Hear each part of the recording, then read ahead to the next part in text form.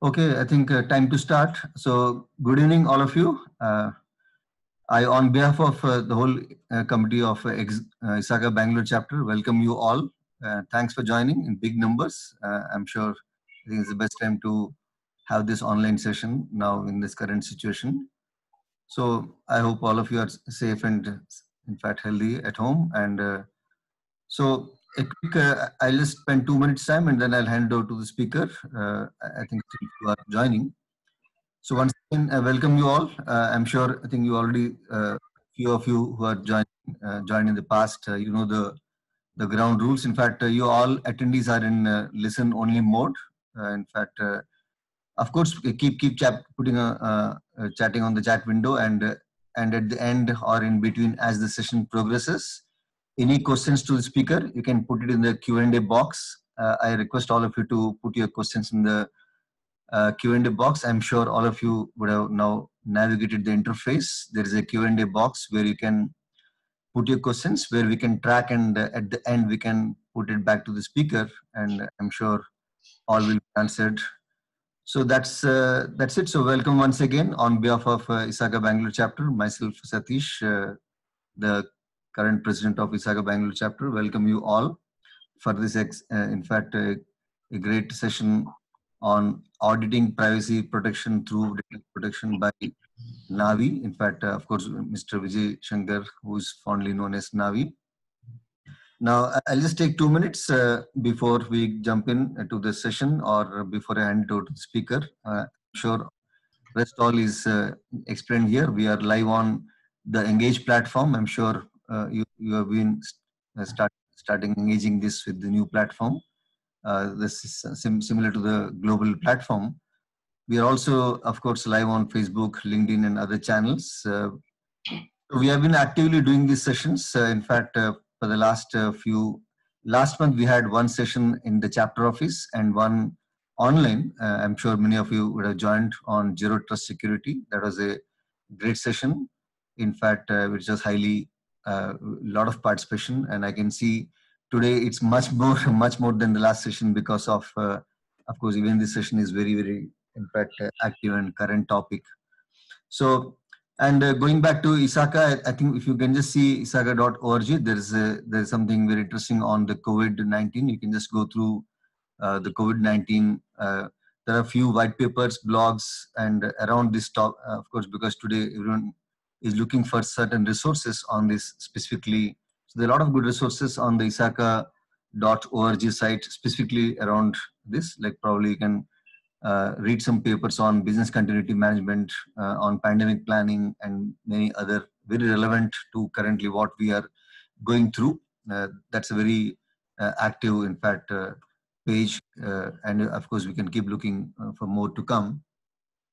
And with that, I think I should now and rest. I'm sure many of your members, if non-members, you can just take membership to get more value. At the chapter, we keep conducting these review classes. As we speak, the CISA and series classes are going on. In fact, tomorrow the CISA we have moved to online through Zoom, so that last two sessions were at the classroom, but tomorrow, considering the current situation, we have moved to online.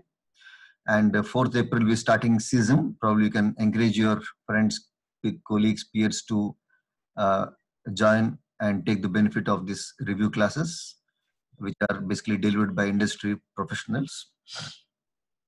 So with that, I'll just introduce the speaker and then I'll hand it over to him so I'm sure many of you, I think mostly Navi does not need any introduction, but still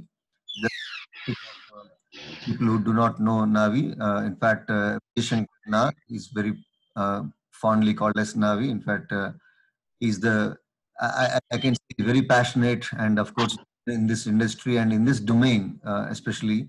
So he has been pioneer in the field of cyber law. I'm sure many of you know, since IT Act, in fact very early stages of IT Act, he started working in this domain, and he keeps writing very vocal. In fact, you should visit navi.org, his blogs, very interesting articles.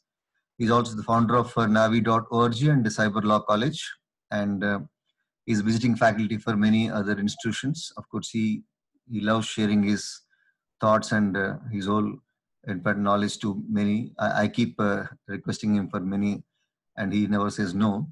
He's also the author of the book Personal Data Protection Act of India, PDPA 20, with the motto "Be aware, be ready, and be compliant." Very interesting book. Navi is also the founder of chairman of Foundation of Data Protection Professionals in India, in fact, which is dedicated to the development of knowledgeable, efficient, and ethical data protection ecosystem in India. You can visit fdppi.in. And he's also the architect of Personal Data Protection Standard of India as a framework for Indian companies to be compliant with data protection laws, which includes a suggestive model for data trust score envisaged in Indian laws. Navi is also well-known netizen activist and is available through email at navi9@gmail.com. So with that introduction, now I will just stop sharing my screen, and then Navi, you can now share your screen. So thanks, Navi, for accepting our request, and welcome once again for the great session. I'm sure we'll have a great session. So also, before I give it to him, a quick poll. Normally, I don't know if I stop sharing, will you see my poll or not? I think you should. Let me. So now you can share your screen. I can share my screen, but the poll you display the poll. I don't have it up yet. Don't worry. I'll definitely. I'll be throughout the session. So poll is just yeah. You can just throw it open. Let us have the reactions. Then I will start. Absolutely. Thanks, Navi. So the first poll is live. It's just icebreaker just to start with.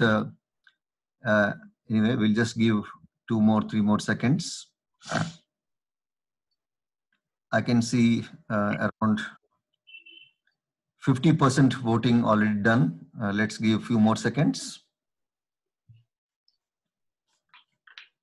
Just a very basic question to start with, to just understand the audience. Yeah, the poll is live, and I'll stop the polling so that we can see the results in. We'll just give 2 more seconds. Around 75% voted, requesting all to participate actively.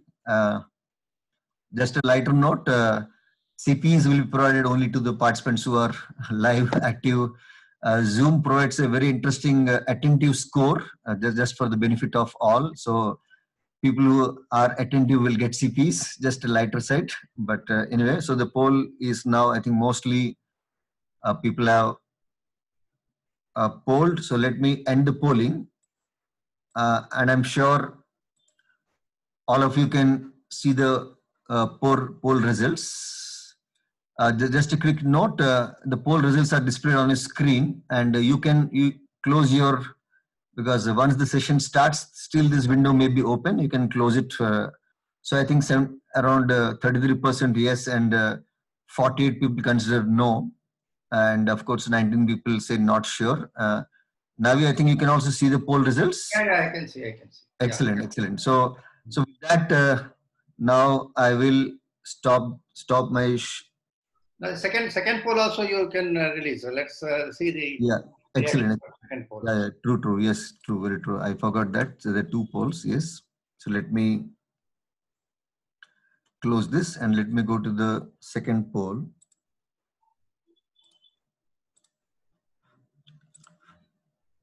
Yeah, the second poll is live for you to start voting.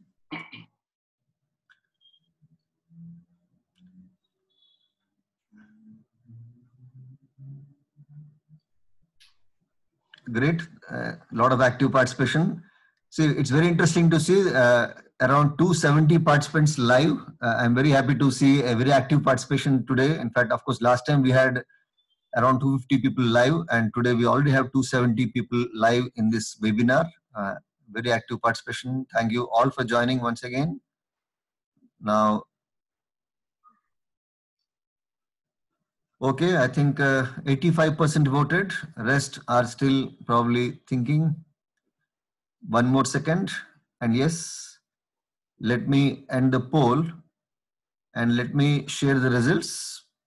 So 53% says yes, 17% no, and 29% not sure. Anyway, after the session, probably now will enlighten us. And let me stop sharing the results. And I think Yeah, you can share my screen. Yes, now you can share your screen now and you can take it forward, but still I can still, when in the right place, when you want the other polls, I can still continue. Yes, we can see your screen and your voice is clear. A quick Okay. question from all of you. So all of you can see Navi's screen and of course his voice is clear. Now you can just talk. Yeah. Yeah. Good evening, friends. I'm happy to see a large gathering for this ISACA webinar. The fact is that this subject is of great interest to everybody, and obviously the members of ISACA should be as much interested as any other group of people in information security or even law. So I have tried to give the title to this particular talk more relevant to the auditors, because that word auditing is always very exciting for many of us. So auditing, privacy protection through data protection. So that is the topic which we will be discussing during the discussion.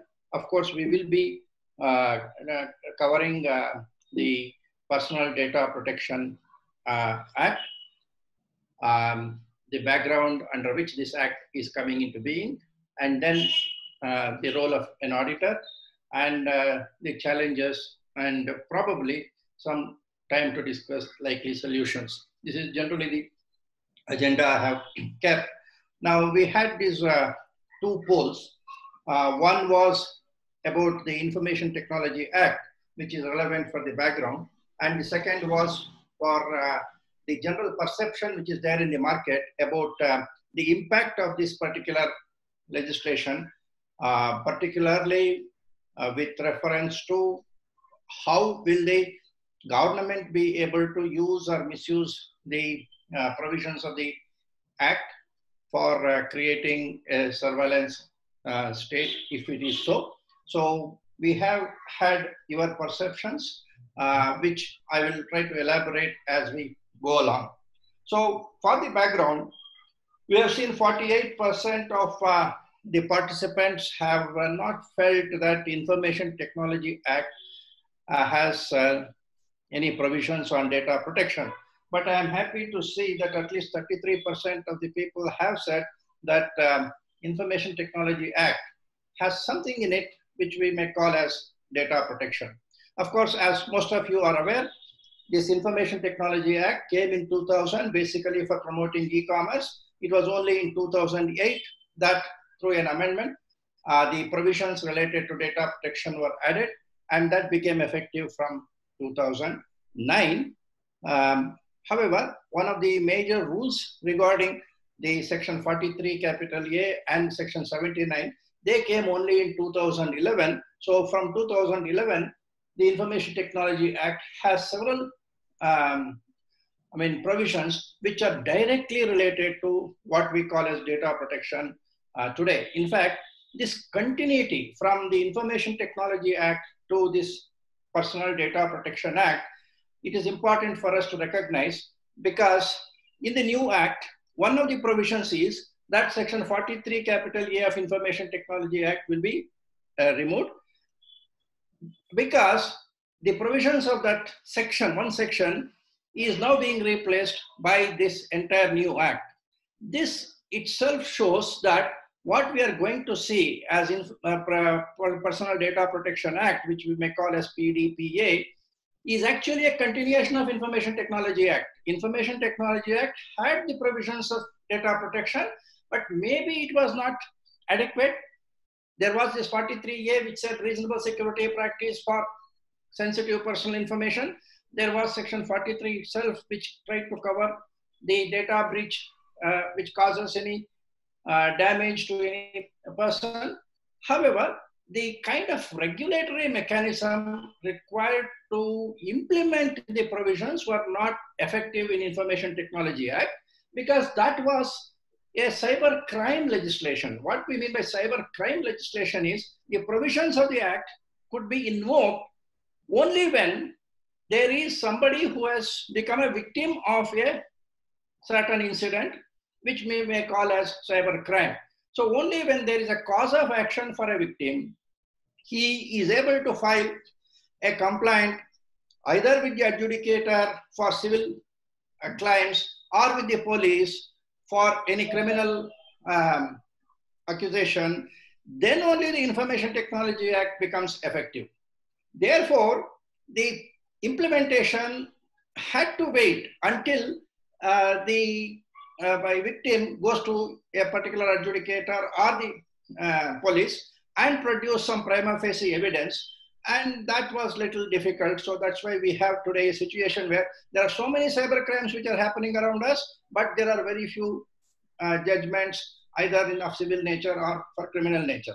But this Act of Personal Data Protection Act, how it differs from the earlier act is that this is a compliance related act in the sense that the main provisions of this act is a guidance to the industry and other stakeholders to do something or not to do something.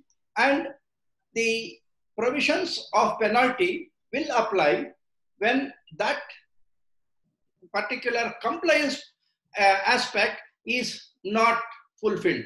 There is no need for us to wait for somebody to suffer a loss for invoking the penalty provisions of PDPA.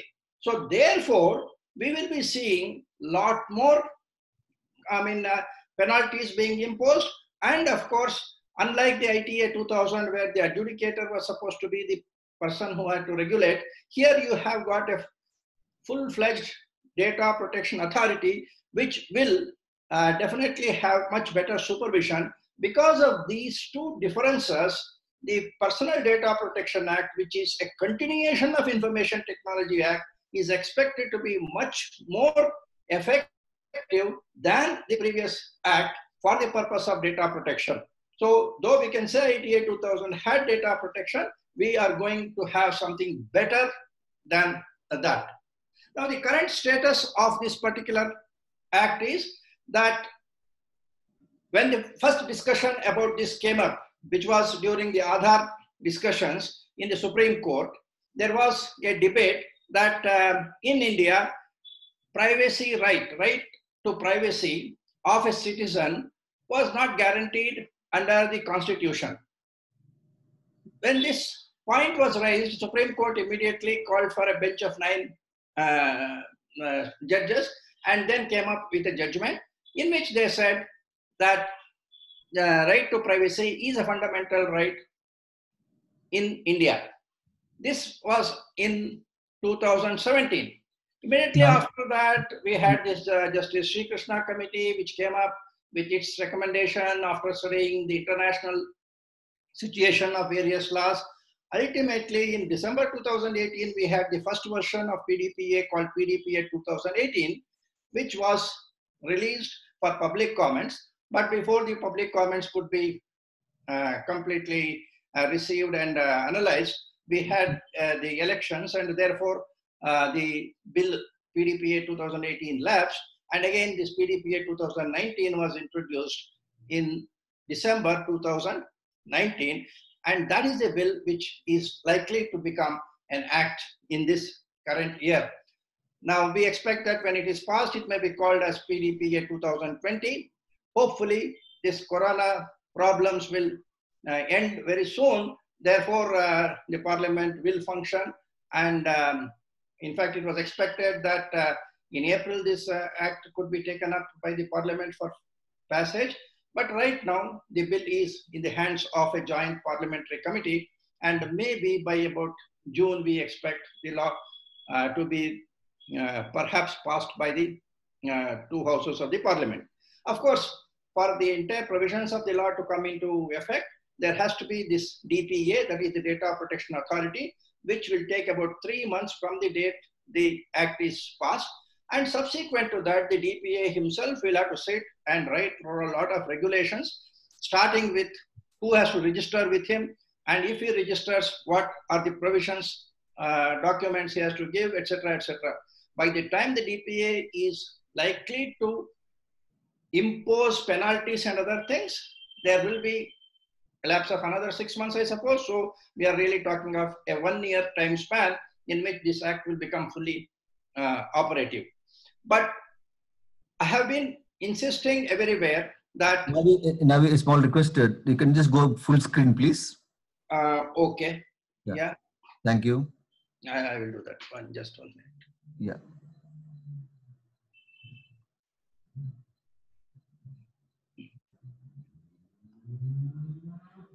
Is it okay now? Yes, yes, yes, perfectly fine. Thanks.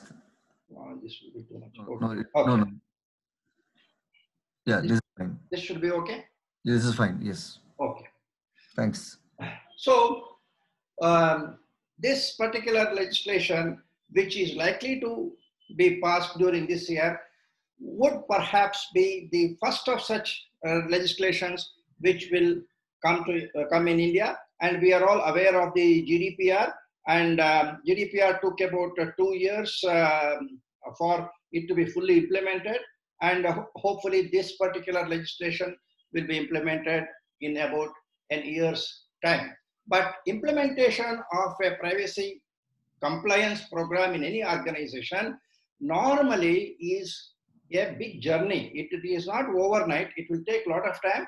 Our own experience when we try to provide consultancy to companies is that anywhere between 3 to 6 months, even the basic things will not start happening in an organization. Therefore, this entire 1 year, even if it is available, it is required for companies to prepare themselves. And since India has a tradition of passing a law and saying that the law is effective from today, I expect that the companies will start preparing from now onwards for the law which is likely to come next year. Even if some people argue that there is going to be some changes in the law itself, the possibilities of changes are very few, and we know the direction, and any minor changes we can always handle. That is why we are trying to study this law on the basis of the Personal Data Protection Bill, which is presently in the Parliament. Now, just to look at this PDPA, there are several different types of stakeholders who are looking at this PDPA. Starting from the privacy activists who are in the forefront of this legislation coming into the current status, we have the data processing entities, the citizens, auditors, DPOs, and the other information security professionals. Just to understand that each of these stakeholders may have a different perspective, we need to look at the fact that citizens look at PDPA as a law which will provide protection for their privacy, whatever privacy means. In fact, privacy is actually considered to be a provision related to the human rights, and to protect that human rights, citizens are looking at PDPA as a means. Now, the privacy activists are looking at PDPA as basically the means of protecting the right to privacy, and they are the persons who are today most vocal about government trying to use this legislation for surveillance. They are also complaining that the industries are using this law for, in a way, making inappropriate use of the personal data. So privacy activists criticize both the companies and organizations who use data, and they call data as a fundamental raw material like oil. They want to make money out of that. Big data, the entire IoT industry, it all depends on this privacy, but these privacy activists feel that there is an exploitation of personal data. And at the same time, they are also unhappy that the government has got too many powers. Compared to this, we have these data processing entities, which are all the companies. Most of us deal with these companies, and they are at the receiving end of this law, because the entire compliance structure is directed towards these data processing entities, and if they are not properly compliant, they are the persons who will have to face the brunt of penalties. Now, as far as the professionals are concerned, today we have got the IT professionals and the information security professionals who are already working within the corporate environment. They are looking at PDPA because they feel that PDPA may give them an opportunity to perhaps reorient their career, and from IT and IS, they can become privacy professionals. Now, in the Act, it is specifically provided that there will be a category of people who will pursue a profession called data protection officers, and they will be the privacy professionals who will be actually in the forefront of implementing the PDPA. And according to whatever is expected, these DPOs will perhaps be responsible to the entire implementation of PDPA in an organization, and they are likely to be not only on par with the CISOs or the CTOs, but perhaps a bit ahead of CISOs and CTOs in terms of their importance to the organization, and they will be reporting perhaps directly to the CEOs. There are certain organizations which have redesignated their CISOs as DPOs, but going forward, it is unlikely that CISOs will automatically become DPOs because there will be a conflict of interest.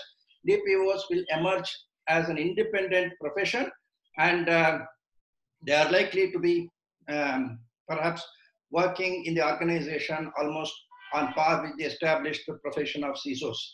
Now, on the other end, we have got these auditors. The auditors have an important role in PDPA because they are the persons who are being the eyes and ears of the Data Protection Authority, and they will be looking at the compliance requirements of the various organizations, and their reports will be considered very vital for the compliance. This is how PDPA, a single act, has got these multiple stakeholders, and each will have their own perspectives. In fact, the preamble of the particular law recognizes at least 3 stakeholders, which is the citizens who want their right to privacy being protected, the industry which has to process the data and make use of that for their business, and thirdly, the government, which has to use the data again for law enforcement and security of the state. All these 3 categories have been recognized in the preamble, and the whole act, the government has recognized that it has to balance the requirements of these 3 stakeholders.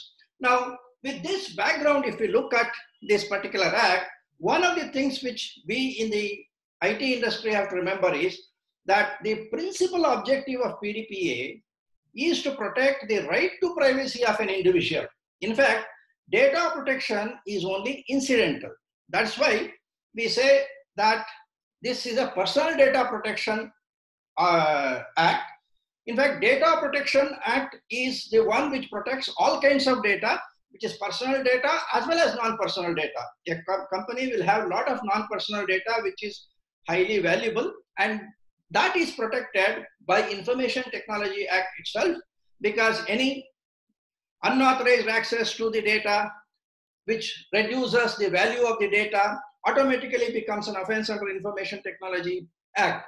Even the ISMS systems like your 27001, they are all aimed towards protecting data in general. What this act does is, it tries to focus more on one category of data, which is the personal data, and says that this personal data has to be protected in a particular manner, failing which certain penalties will be levied. So this is important for us to recognize that under PDPA, data protection is an incidental objective. It is only a means to protect the privacy. In a way, data protection is necessary but not sufficient. What is required is to protect the privacy of individuals. Who are the individuals? We are not talking of the privacy of the corporate entity. We are talking of the privacy of individuals who, for various reasons, share their personal data with the corporate entity. So that is the important thing which we have to recognize, and that is why we often have a clash between privacy activists and the companies. Now, if the purpose of Data Protection Act, this Personal Data Protection Act, is to protect privacy, then the next question which we have to look at is, what is privacy? What is the right to privacy? unfortunately, this right to privacy has not been unambiguously defined, even in this famous Puttaswamy judgment by the 9 members of the Supreme Court, which delivered the particular judgment, which is called Puttaswamy judgment. Okay. Now, one of the aspects of privacy which was recognized earlier was something which we used to refer as spatial privacy. That is, Mr. Navi, I'm sorry to come back. I think your screen, there is some issue. I think you have to put it to full screen. Some part of the screen is getting truncated. You put it in the presentation mode, please. Means maybe you can go to view. Is this okay? This is fine, but I think is there a? Can you go to view and? No. If I put it as full screen, this is what is coming. No. It's getting truncated. Okay, then this is better. This is fine. Okay. I think there is something. I think you need to go to that slideshow mode, I believe. No. Can you go to view and slideshow mode? 1 minute. Maybe view. Sorry, in the menu there is a slideshow in the menu. Okay. Here, slideshow. Yeah. Now? Yeah, now this is perfectly fine, but you went to the first slide. Maybe all can confirm. Is it fine, all of you? But still, I think some part of the screen is getting truncated. Is this okay, or should I go back to that partial screen? This is still, I think some part of the screen is getting truncated. That may be because of resolution of some this thing. I don't know. Okay, maybe I think the previous mode was fine, I believe. This should be fine. This is fine. You can go ahead. Yeah. Okay. So, privacy, one aspect of privacy we were discussing was called spatial privacy, which was the kind of feeling which we have where we don't want people to come too near us, kind of a thing.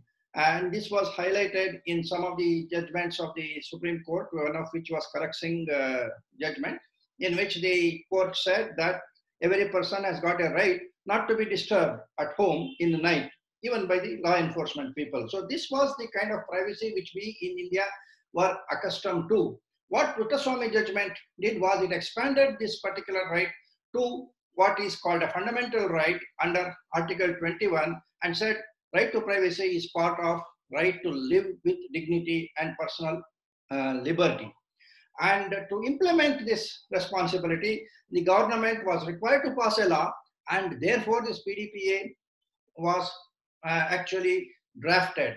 So in a way, this PDPA is being introduced by the government because Supreme Court wants this kind of a law to protect the privacy of an individual. Today, we are criticizing these PDPA provisions to such an extent as if government is trying to bring this law to improve its own surveillance. In fact, given an option, government would not like to have any privacy law at all. They are quite happy with what is there today. They are doing their surveillance. There is no accountability, and they will be happy to do that. It is only because the Supreme Court feels that right to privacy has to be protected through a law. Government has come up with the law, and therefore, if this law gets delayed, the damage is not to the government, but only to the ordinary citizens of the country who are aspiring for this protection.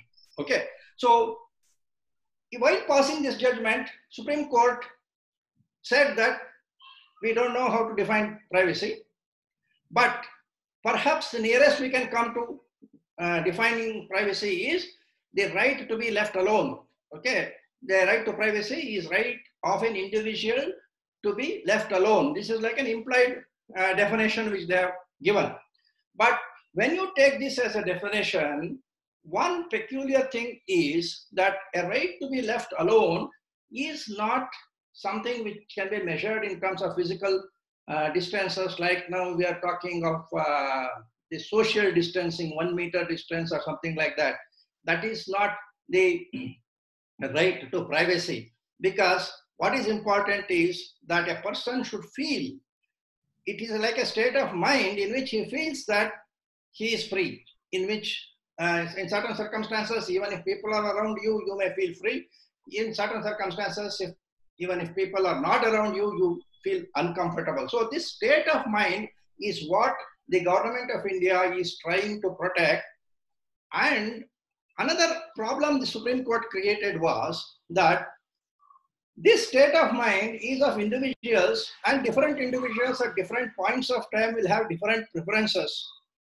But the government and the Supreme Court feels that we have to find a way of knowing what is the choice of an individual at a particular point of time, and then try to protect that choice.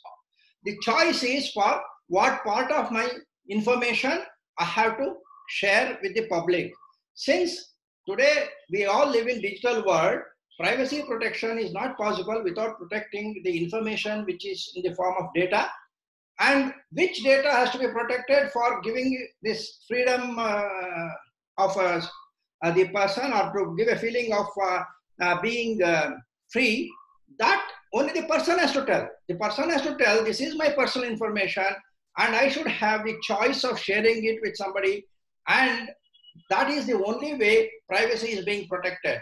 Now the industry people can think and appreciate how complicated it is to write a law which is applicable to all the citizens of the country, and to say that whatever goes on in your mind as your choice for sharing personal information, we will try to protect it by law. It is almost impossible, but still that is how the laws everywhere in the world are trying to proceed, and that is why we bank upon what is called the consent. We ask an individual, what is your preference, what kind of information you want to share, and then we try to make it as a decision rule and try to protect it. But the difficulty is a person will give one choice yesterday, and today his choice may be different, and you have to also give him an option to withdraw his consent and so on. So this particular legislation tries to provide that freedom of choice to the person, and the freedom of choice is what kind of personal information he has to share with the data processor, and instruct the data processor how he should process the data. And that is how the right to privacy gets linked to the data protection, which is an IT activity.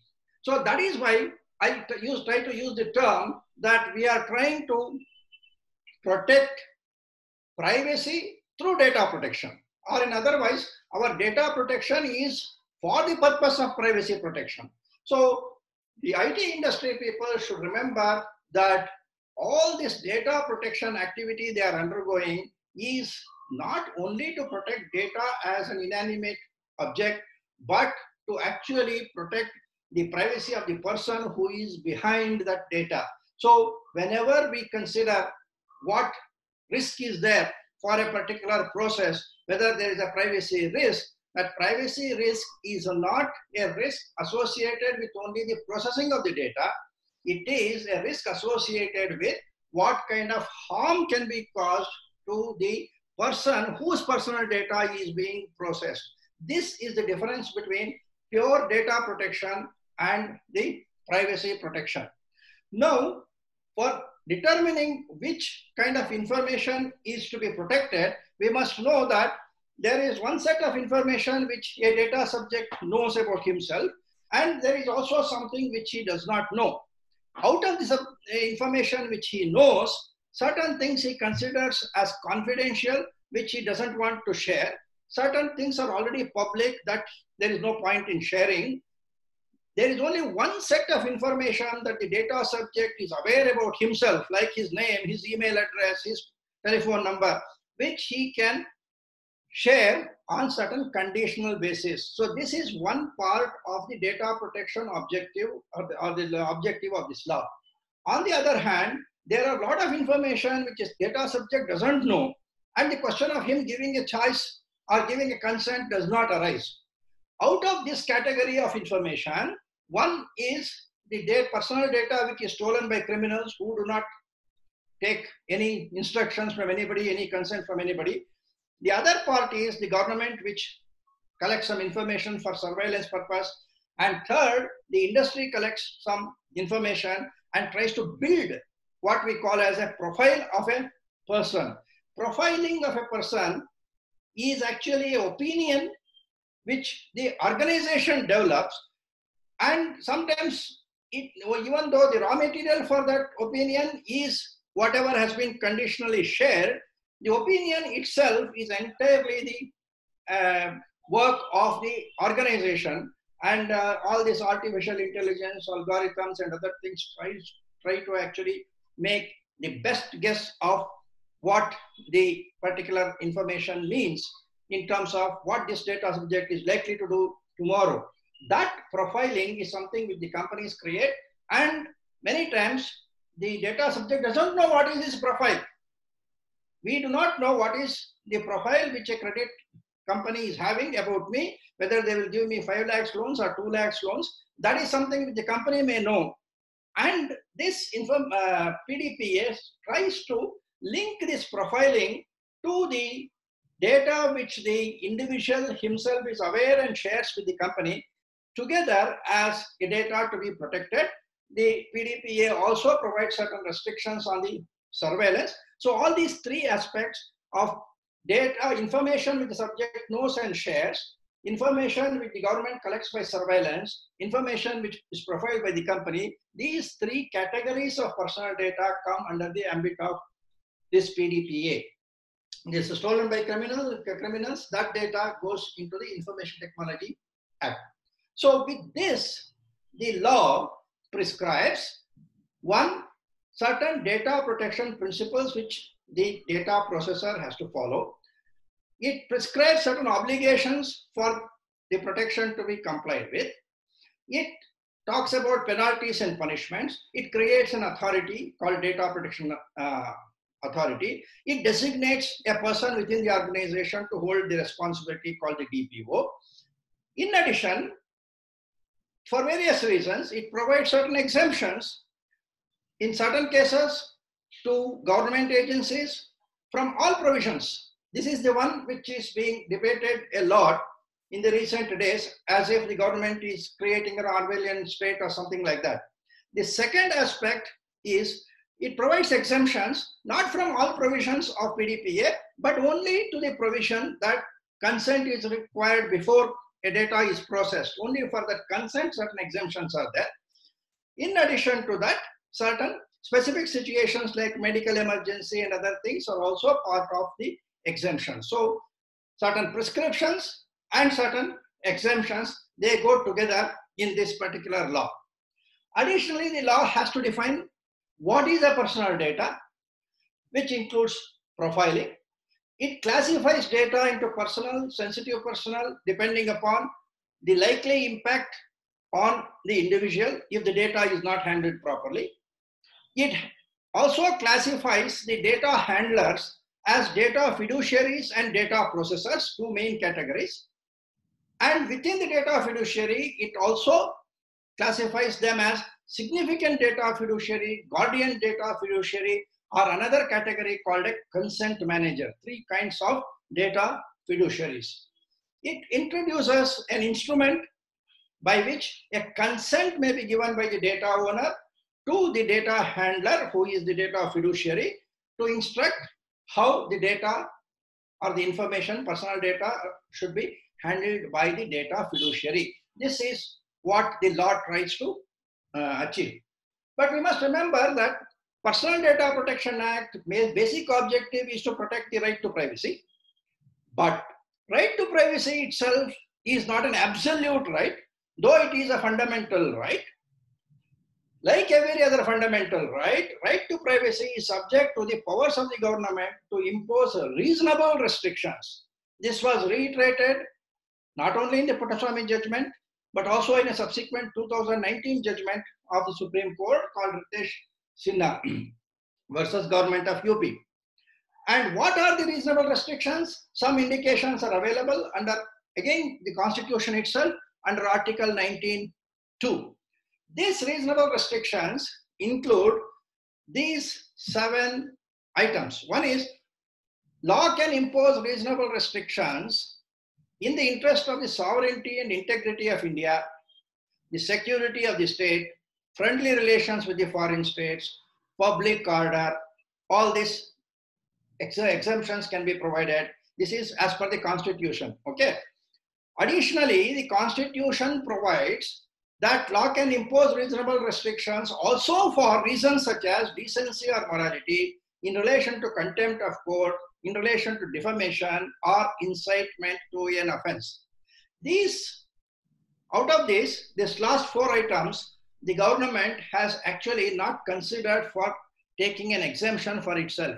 Whatever has been retained as the power of the government to impose reasonable restrictions on the right to privacy is restricted to the first 4 items and not these last 4 items. Despite this, people are complaining that this act has got certain enormous powers to the government and there is Orwellian state, all this, that is all not fully supported by the way the law has been drafted. Now, if you just look at PDPA, okay, this contains about 14 chapters, out of which one set is definitions and applicability. There are exemptions from consent. There are certain rights given to the data principle. We call the data subject under this law as data principle. The data controller, as called in the GDPR, we call him as the data fiduciary. So therefore, we have the data principle and data fiduciary in replacement of data subject and the data controller. And certain rights are given to this data principle. So these are one set. Second set is, what are the obligations of the data fiduciary? What are the transparency and accountability measures? What are the restrictions on the transfer of data outside India? How children's data has to be handled? This is another set of things which are covered in PDPA under these different chapters. There are also chapters on penalties and offenses. There is a chapter on Data Protection Authority, chapter on Appellate Tribunal, and 2 chapters which are of miscellaneous nature, how the funding of this DPA will be organized, and certain other miscellaneous provisions. This is the structure of the PDPA.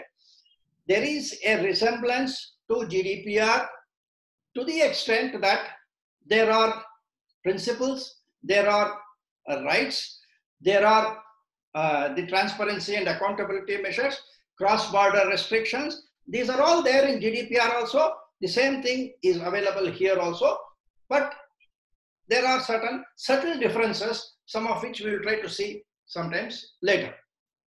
Okay, are there any questions which you would like to answer at this point of time? Satish, any questions? Yeah, there are a lot of questions in the Q&A window, but maybe I think we can take it at the end. Okay, if you want, we can take a couple of questions now. Yeah, that's fine. Maybe I think then let me read out the questions for you. So Mr. Vikram asks, when will the data protection bill will be passed? We are expecting that it will be presented back in the next session, and hopefully before the end of June, the act will be passed. That is my expectation. Okay, subject to all these uncertainties which we are presently going through. For any reason, if the current session is completely postponed or something like that, it may get delayed. Otherwise, by June, the law should be passed. By September, the DPA should be in place. Okay. Okay, great. Mr. Rajesh asks, what will be the impact on auditing process if personal data protection bill is passed in India? I am going to take it up in the next section. Yeah, correct. That's what. So that you're going to cover. Yeah. How does the Data Protection Act try to protect data?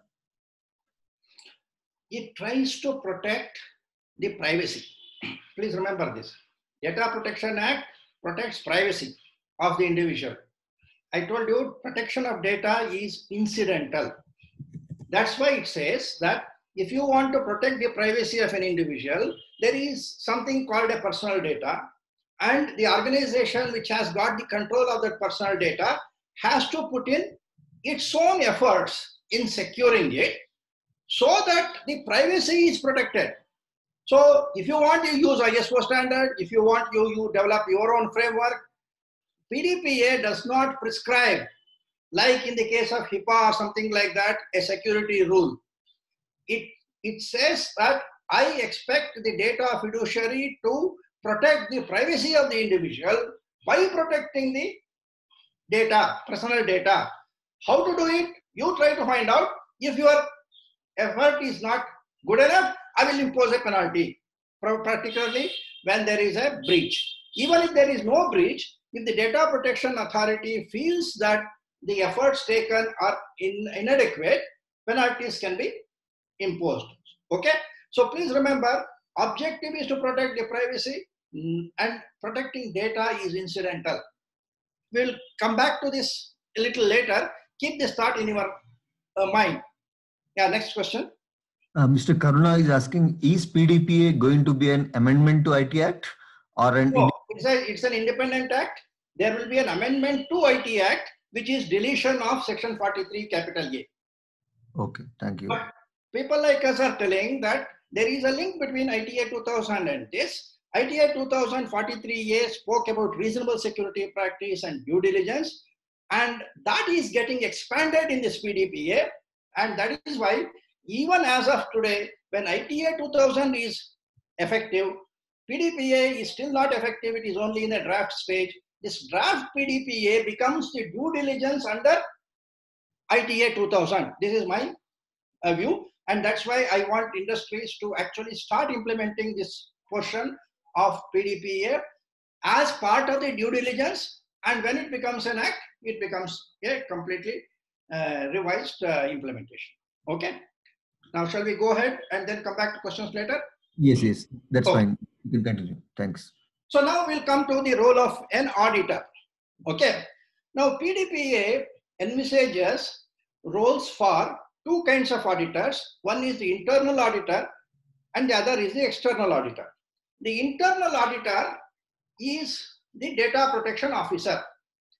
When we say audit, we are talking of checking against certain standards. Okay, so the DPO is the person who is responsible for the compliance within an organization, and for that purpose he has to keep on monitoring the activities of data processing which happens within his company. I'm talking of personal data processing within his company.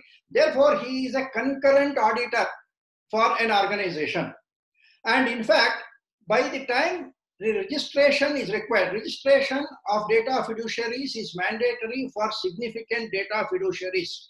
See, when we use the term significant data fiduciaries, we must remember that the PDPA provides a discretion to the Data Protection Authority to prescribe the criteria by which a data fiduciary can be designated as a significant data fiduciary. All companies which are handling sensitive personal data need not be designated as significant data fiduciary, and all the companies which are handling only personal data which is non-sensitive can escape the distinction designation of a significant data fiduciary if their volume of processing is large. So the discretion lies with the DPA to say this particular company is a significant data fiduciary or this class of companies, and this is not. Okay, so such companies need to register themselves as soon as the provisions for the registration is mentioned. At the time of registration, every such company has to submit a document called Privacy by Design Policy. This is something like a prospectus which a company files with the SEBI before seeking funds from the public, kind of a thing. So before you are authorized to process personal data, you have to submit a plan of action to the Data Protection Authority of why you are collecting a certain personal data, how you are collecting it, how you are processing it, how you are trying to protect this personal data as per the different provisions of information, the PDPA. All this should be part of a policy document called Privacy by Design Policy. See, this is slightly different from the GDPR provision, which says one of the requirements is, of accountability is, privacy should be protected by design. What it means is that in the design of the business structure of the organization, starting from the way you collect, you market your customers to the how you process.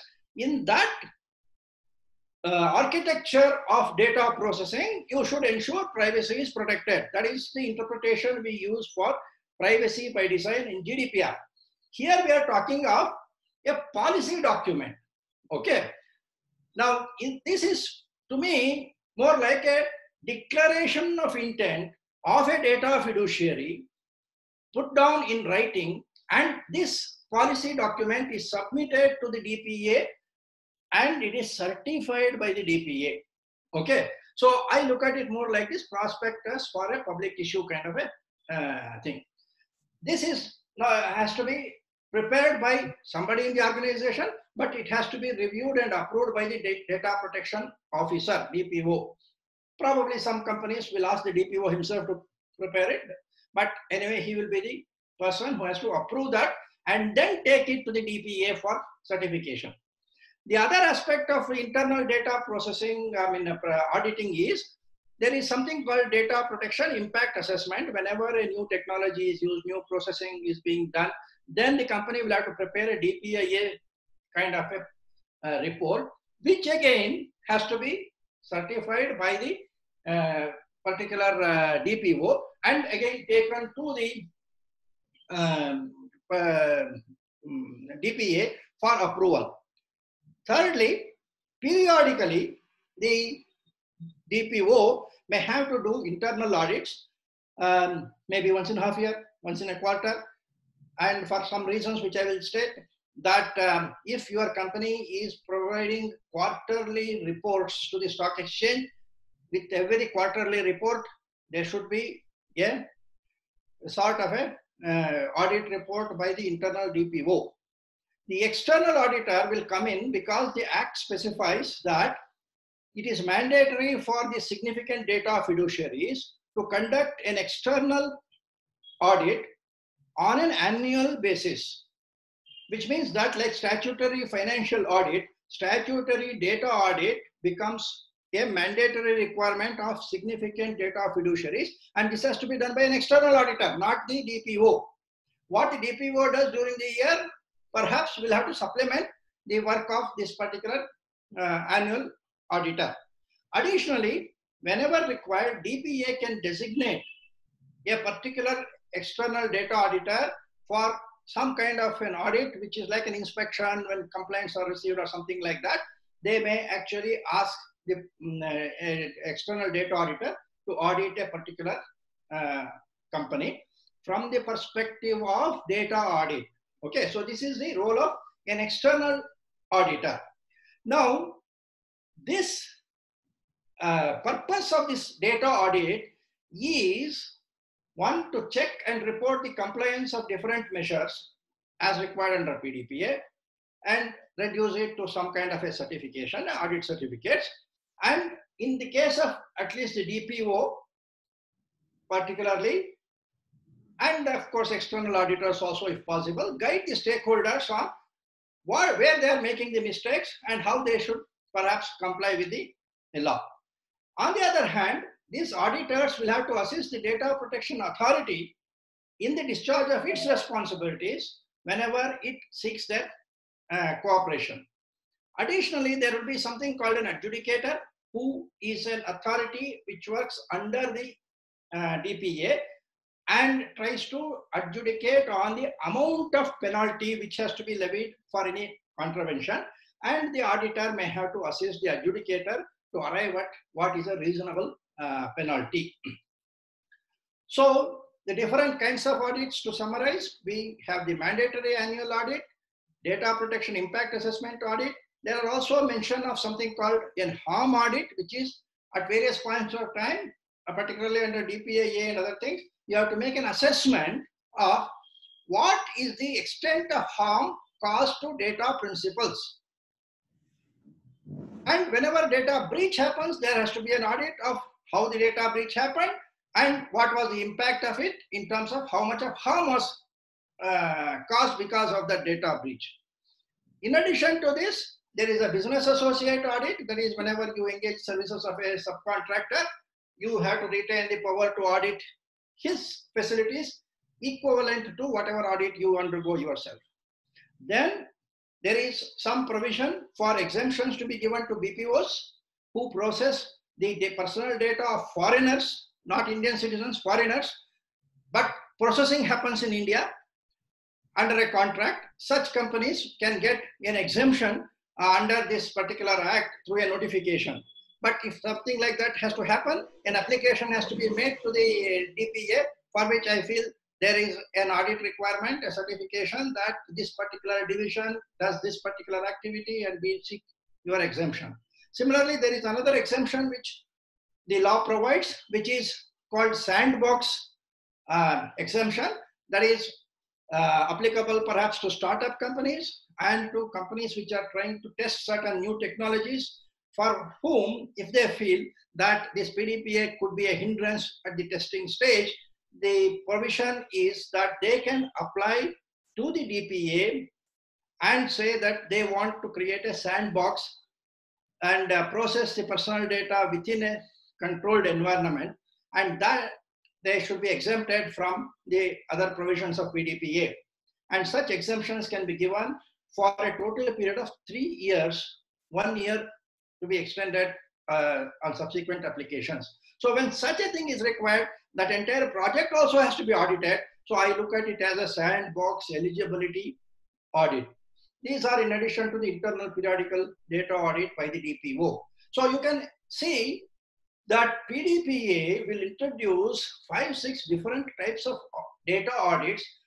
We have to be familiar with the requirements of this.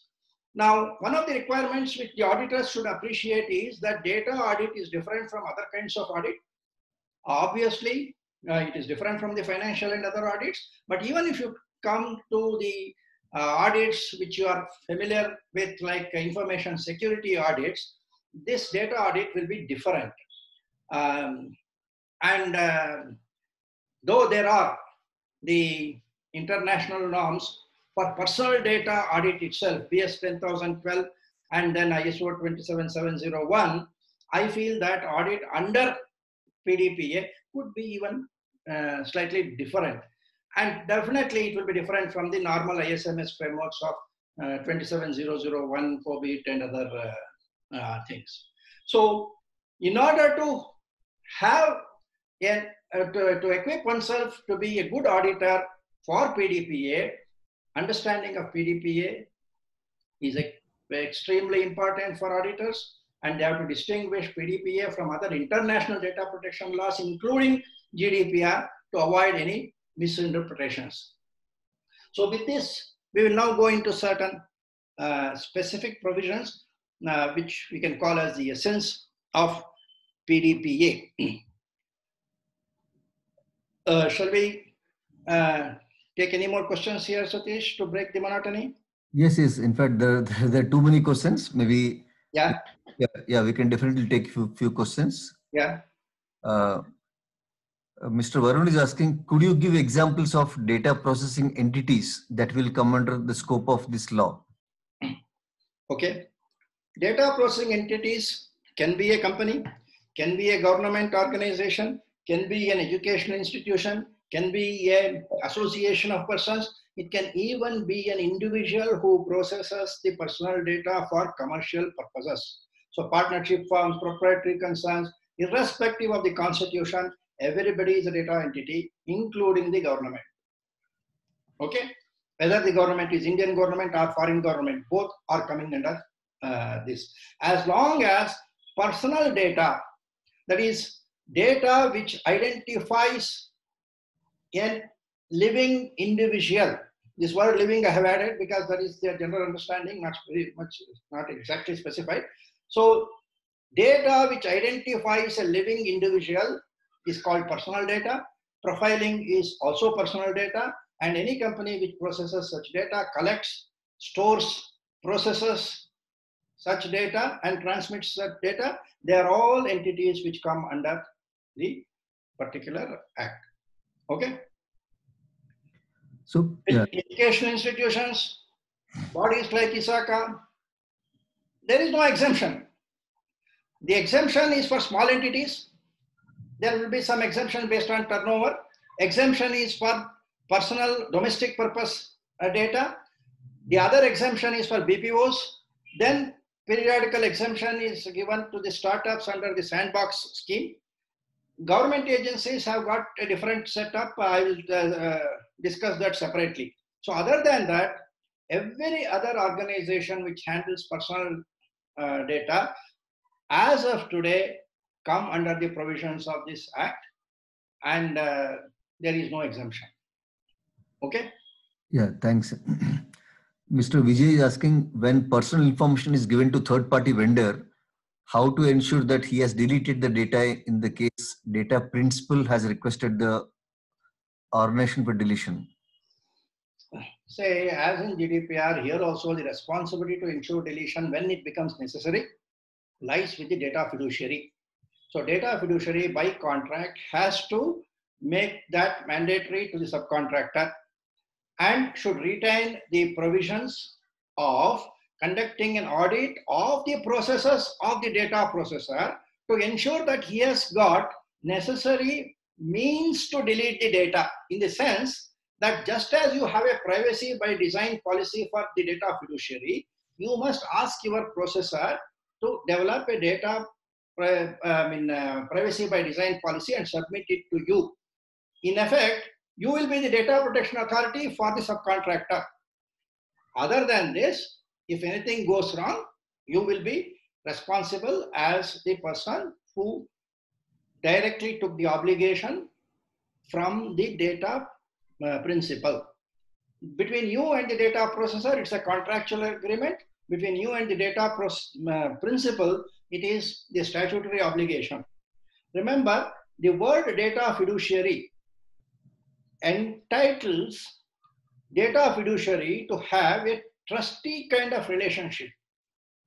That is, you cannot say that all the thing I have to do is based on the consent. Consent is one of the instruments by which the data principal tells you how his data has to be processed. But beyond that, as a trustee, you should know how to process the data properly. And therefore, when you hand over the data to a subcontractor for whatever reasons, then it is your responsibility to ensure that all the provisions of this act is fulfilled, even when data is no longer in your hands, it is with somebody else. If one of the rights given to the data principal is deletion of data after a particular purpose is over, or when the consent is withdrawn, etc., you have to ensure that this provision also is carried out through your subcontractors. There is no escape from this. Okay? Okay, thanks. Mr. Arman is asking, when government monitors social media and identifies an individual, is this the violation of right to privacy? See, government monitors the activities for the purpose of identifying a law enforcement requirement, which is when an offense is committed or likely to be committed, etc.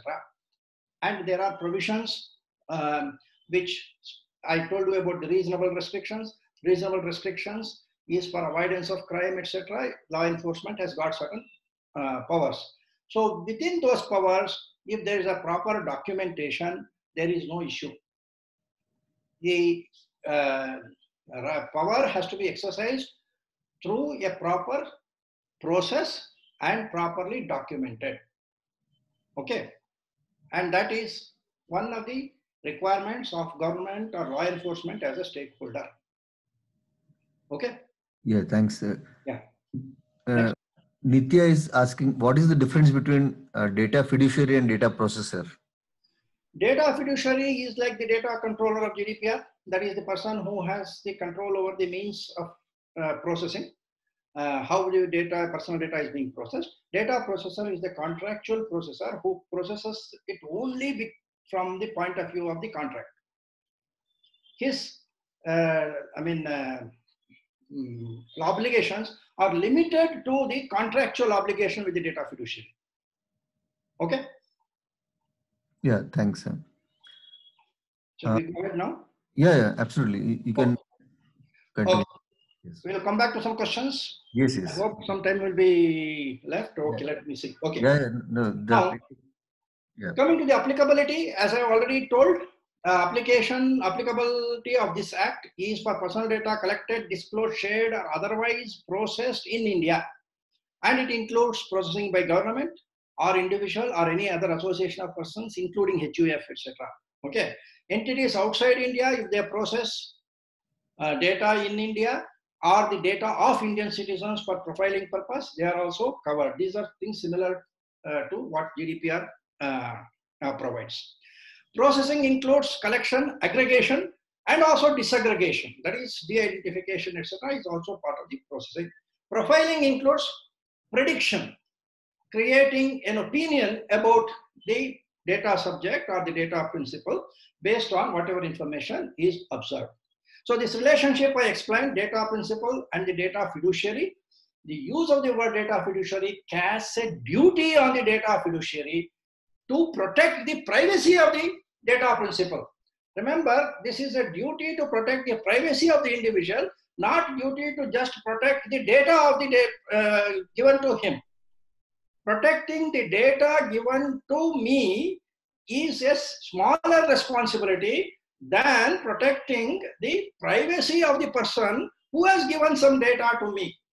That is what makes this law, PDPA, far superior to GDPR in terms of privacy protection. You may argue that why I as an IT person is made responsible for that human rights protection, but that is the origin of the data protection law. That's why I spent time to explain that Personal Data Protection Act basic objective is to protect privacy, not principally to protect only data. Okay, so that is also reiterated by calling the data controller in GDPR here as a data fiduciary. In fact, this concept is likely to become the norm for the globe. Already in US, there is a federal law which is being presented there for privacy law for passage. In that, they have used the same principle and want to give this kind of a fiduciary responsibility to the data controller.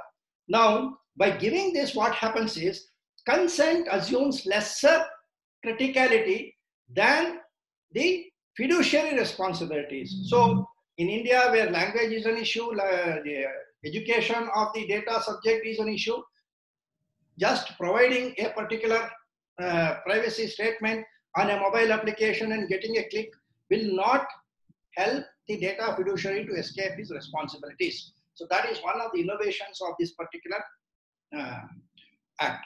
As far as the sensitive personal data is concerned, currently Section 43A of Information Technology Act had a definition.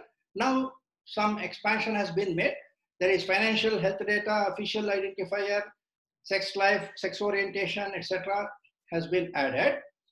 And password, which was a sensitive information under ITA 2000, is not there in this particular list. Then caste and tribe, which was not there in Information Technology Act, is included. Religious or political affiliation is also included as sensitive personal data.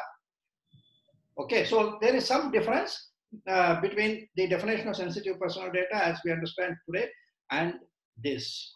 Okay, data fiduciaries, I told you, we have the significant data fiduciaries who are notified. Guardian data fiduciaries is a term used for such data fiduciaries who process the data of minors in a significant manner. If it's a occasional processing, they may not be defined, but otherwise they will be called guardian data fiduciaries. Consent manager is a special kind of data fiduciary who is, if you want to find a very, understandable relationship, in Copyright Act, we have got this copyright managers, copyright societies, which actually try to protect the copyright owner and help him in all the issues regarding pursuing the copyright infringement, etc. Similarly, here, there will be a consent manager who is obviously a data fiduciary, who can, on behalf of the data principal, deal with the data fiduciaries, the normal data fiduciaries, in managing the consent of the data principal, so that he can question the data fiduciary. Why are you asking consent for this particular permission, this particular permission? How are you going to use it in your processing? If you don't want to use it, why are you adding this? These sort of questions which only an informed person can ask and the data principal cannot ask is now delegated optionally to this consent manager. Therefore, this consent manager business is itself a beautiful business which certain people can take up. It is like your DigiLocker kind of business. Okay. The other category is the social media intermediary. The government retains under PDPA right to declare certain organizations as social media intermediaries and prescribe them with norms of personal data protection similar to significant data fiduciaries. One of the important provisions of PDPA is that these social media intermediaries, examples are your Twitters and Facebook, they are required to provide an option to the data principal to get himself, that is data principal, verified. That is, today Twitter says, I will give you a verified tick, but it is at their discretion. Now, subject to the provision of whatever identity documents the DPA may fix, if I provide that document, I can mandate the social media intermediary to put a verified tick in front of my name. The idea is that to curb the fake news menace in the social media, the government is trying to create a set of people who will voluntarily submit their identity to the social media entity and want them to be identified. So over a period of time, if more and more people get themselves identified, then probably persons who are not identified will be considered as less reliable when they pass out some messages in their social media. That is the kind of understanding which is there in this qualification. Okay. Now coming to the basic obligations of a data fiduciary, the normal principles of data protection, which was there in the EU law for a long time, continues here also. The data has to be processed lawfully, purpose-oriented collection only is permitted. Then once collected, it has to be only for the particular purpose, not for another purpose. Then collection should be only minimized to the extent required for that particular purpose. A proper notice has to be given to the person before collection of the information, and this notice will have to have all the details, as you are aware, like in GDPR. Then the quality of data, that is the correctness of the data, has to be maintained over a period of time. Retention has to be restricted only as long as it is required, and the person who collects, who is the data fiduciary, should be accountable. And of course, consent is a necessity. These are all the basic data processing principles which are there in this particular act. These are similar to what we are otherwise aware. So I will go to the next aspect, which is consent for children. In the case of children, one of the issues is you have to verify the age and obtain parental consent. And companies or organizations which process a substantial part of their information processing in the category of children data, like your Byju's and other things, and they will have to register themselves as guardian data fiduciaries. And these guardian data fiduciaries may be actually barred from profiling, tracking, etc. And parental consent is essential for the most of the guardian data fiduciaries, except those activities which are something like counseling for child abuse. So if some organization is providing counseling for children, then in such cases, parental consent is not required because maybe the abuse is from the parent or the guardian himself. So there is a requirement of parental consent for children. The problem here is, in a particular instance, whether you are processing the personal data of a minor or an adult will only be known when you collect the age. So verification of age in most cases will be a necessity, particularly if a service is oriented to children, then age verification becomes mandatory. In any other case, if you come across any information, for example, in your profiling, you come to know that a particular person is a minor and you have collected it just like any other data, then due diligence requires you to immediately stop and take a break and say that my profiling, my AI algorithm says this person is a minor and therefore I should have taken the consent of the parent. So companies which process the data intelligently and come to know that a person is a minor should have appropriate controls to immediately provide for necessary parental consents. Okay. There are a few instances in which the law says consent is not necessary. Basically, this is exemption from consent, not exemption from all the aspects of the law.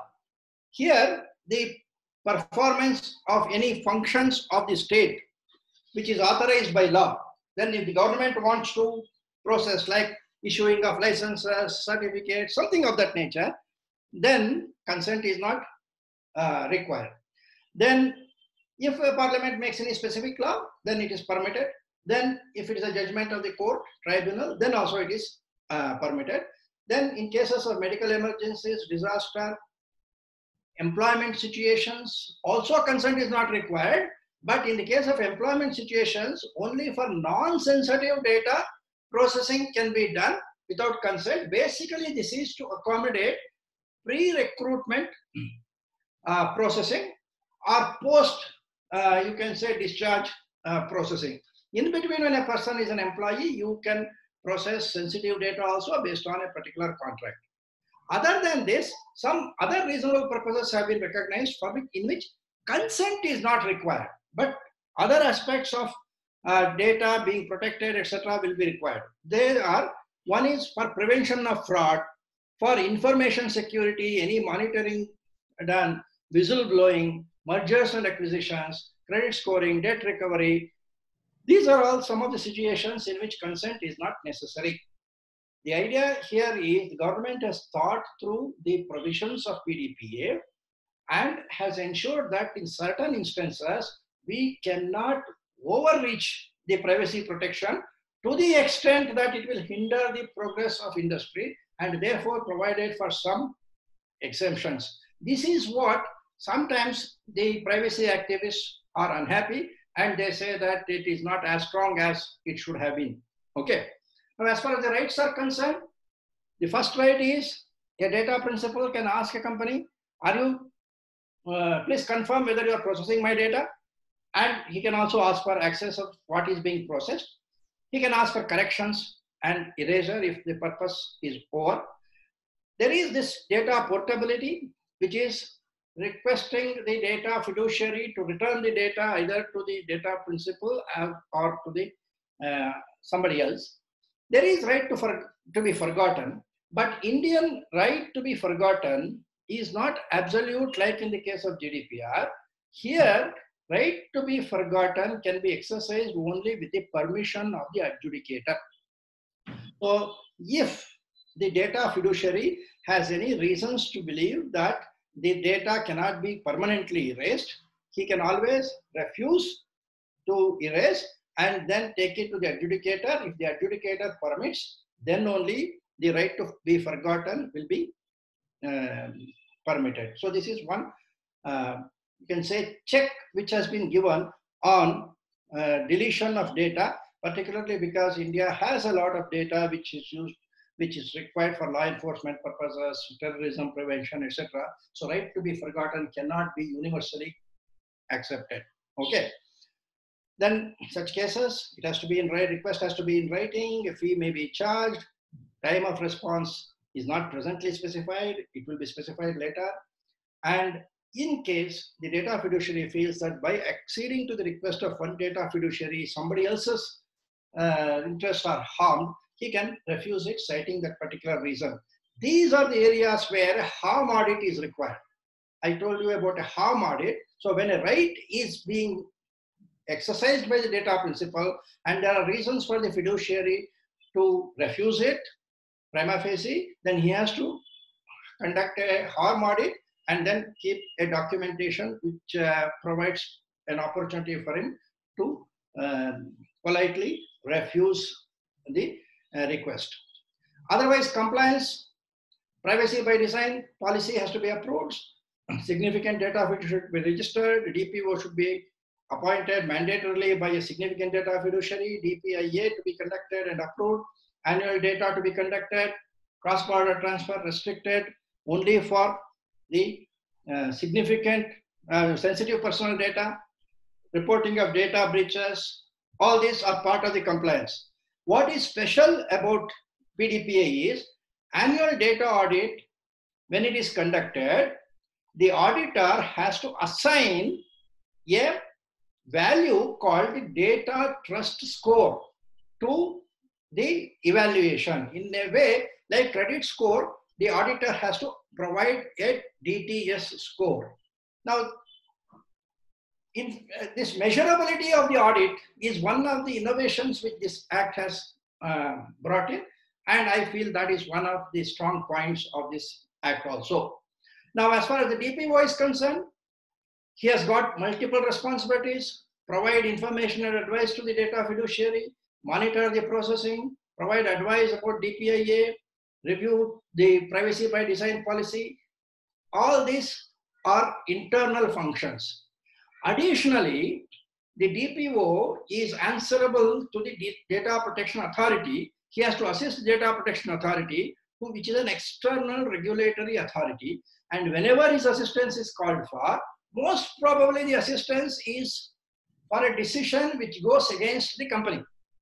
Therefore, the DPA is in a very difficult situation, like the statutory auditor sometimes will be confronted with finding of some irregularities. They do not know what to do with reporting of that. Company secretaries also are under similar dilemma.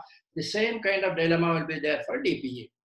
The last point is that the DPO is also the single point of contact for the data principals, which means that this person should have the technical knowledge, the ability to assist the DPA, ability to deal with the grievances of the individuals. So DPO actually need a lot of soft skills to manage his role. As regards the penalties, it says that for certain penalties, it will be for contraventions, the penalty will be up to a maximum of 5 crores or 2% of the global turnover, whichever is higher. In certain cases, it is 15 crores and 4% of the global turnover. This 2%, 4% is similar to what GDPR has stated, except that the amount has been reduced to rupee terms, which is much smaller than in the case of GDPR. There are other penalties for violating directions, per day delay or something like that. These are all the civil penalties. And this will be also applicable to government agencies. But in the case of government agencies, there is no turnover limit. Maximum is 5 crores. And these penalties are normally subject to the adjudication. And adjudication can be appealed in an appellate tribunal. Appellate tribunal's decisions can be questioned in the Supreme Court. So that is the system which is there. In fact, the Data Protection Authority has to refer to the adjudicator for the quantification of the penalties. As far as criminal offenses are concerned, there is only one offense which has been mentioned, which is re-identification of a de-identified data. See, we know that when we say personal data is subject to this particular law, anonymized data is completely out of this law. De-identified data, where certain aspects of identifiability of a personal data has been removed, is in between the identifiable personal data and the anonymized data, because this can be re-identified if you have the mapping information with you. But re-identification done for a malicious purpose qualifies for 3 years punishment. But this is cognizable only if the Data Protection Authority files a complaint. police cannot suo moto take action on this, nor even a member of the public can make a complaint under PDPA for any re-identification. This offense is cognizable only if the Data Protection Authority files a complaint with the police. Rest of the data breaches, if there is any criminal punishment, it has to come under the Information Technology Act. One of the compliance requirements under PDPA is that the organization should provide a proper grievance redressal mechanism. So this is something which is a mandatory provision. As far as the transfer of data outside India is concerned, like in GDPR, there are standard contractual clauses, consent-based transfer is possible, or adequacy of another country is permitted. If specific authority approval is given, all these are permitted. And the restriction on transfer of data outside India applies only for the sensitive personal information, not for personal information. In the 2018 version, there was a provision that a serving copy has to be maintained in India. That has been removed in the present version. Only for sensitive personal information, a copy may have to be kept in India. There is something called critical information, which we do not know what will be the critical information. For that, government may impose a little more restrictions. This is also one of the aspects on which some people frequently criticize, saying that if data is not allowed to be taken out of India, then there will be difficulty for the industry. So that is the general essence of the particular act. Now, a few slides on the audit mechanism. I have already told you this is an audit of the harm which may be committed to a data principal. So an auditor will have to actually think of a particular risk. If this risk manifests, what harm can happen to A, B, C, D, E? That is the basic focus of this audit. It should be carried through in risk assessment, privacy by design policy, DPIA report, and all measurements of compliances. Okay. Now, there are a few sections which you can go through separately, just to give you the rough view of that. DPIA, that is Data Protection Impact Assessment, is required whenever large-scale profiling is there, and such DPIA should contain the detailed description, assessment of the potential harm, and measures which the government with the particular organization has taken for mitigating the risk. With this, DPIA report has to be sent to the Data Protection Authority, and his approval has to be taken. It is possible that the DPA may refuse approval, in which case the particular process will have to be dropped. Okay. Now, the compliance audit, which is the normal data audit, which has to look at the compliance requirement based on whatever the Act says, includes a term which is called the data trust score. Okay.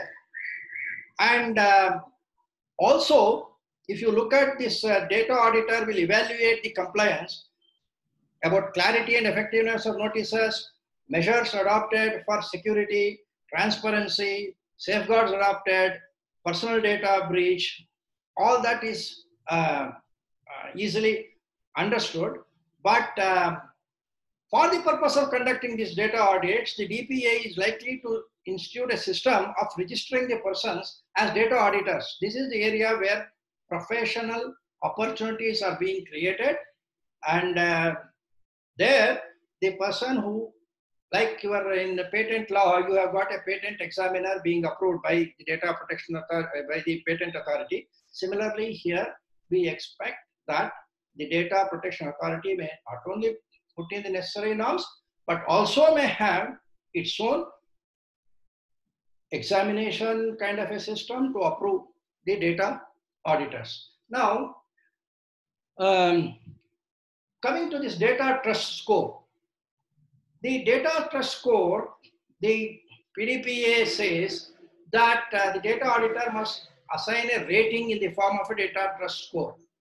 And for assigning a rating, there are some guidelines which are there, but perhaps this will have to be further refined by the Data Protection Authority when it comes out with the detailed notifications. I have tried to put in some thought on how this DTS evaluation can be done. We may have to actually develop a framework which tries to make an assessment of managerial, organizational, business practices, what the data protection obligations, how they are being done by the particular organization, etc. And for all these things, it is not enough if we have a subjective assessment of the level of compliance an organization has mentioned. You have to reduce it to some number. And that number should end up with proper weightages as one single number. And this data trust score will have to be disclosed in the notices for collection of personal data, and I feel that it may become necessary to be part of the annual reports. Okay, so otherwise all aspects of the compliance will have to be taken into account. I have tried to look at a methodology for this. This is just for an indication. Others, auditors can develop their own systems. I have tried to take 5 elements: commitment of the organization, knowledge level of the organization, controls they have implemented, whether there is a review mechanism like internal audits, and whether there is a grievance redressal system. All these 5 elements I am trying to evaluate on a scale of 1 to 100 and then assign specific points and then use a weightage mechanism to reduce these 5 different scores into a single weighted score.